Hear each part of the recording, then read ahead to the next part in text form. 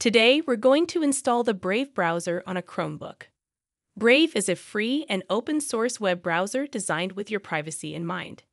It blocks ads and trackers, so you'll enjoy faster page loads and a cleaner browsing experience. You can even earn rewards in the form of basic attention tokens, BAT, and support content creators through automatic micro-donations. Installing Brave on your Chromebook lets you take control of your online privacy and get a more efficient browsing experience. Now, let's get started. Before we begin, make sure you have the Linux development environment enabled on your Chromebook. If you haven't done that yet, you can find a link to up-to-date instructions in the comments below. First, open your browser and navigate to brave.com/Linux. This is where you'll find all the commands we need.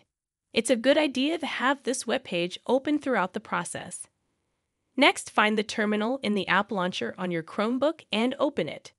For convenience, you may want to put the browser and terminal windows side by side. This way, you can easily switch between them.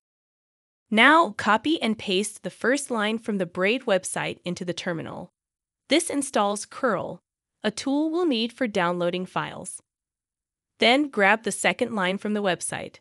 This downloads Brave's signing key, ensuring that the packages are authentic. Take the third line and paste it in. This adds Brave's repository to your system, so we can install it directly. Now copy the fourth line to update your package manager's list. This makes sure we're working with the latest information. Finally, copy and paste the fifth line. This will install Brave from the repository we just added.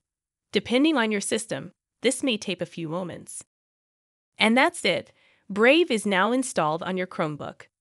By following these simple steps, you'll be enjoying a more private and efficient browsing experience with Brave in no time.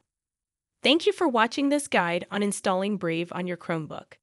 If you found this video helpful and want to see more content like this, please give it a thumbs up and hit the subscribe button. Don't forget to turn on notifications to stay up to date with our latest videos. For even more Chromebook-related content, tips, and guides, be sure to visit starryhope.com. Your support means a lot to us, and we look forward to bringing you more valuable content. Happy browsing, and see you in the next video.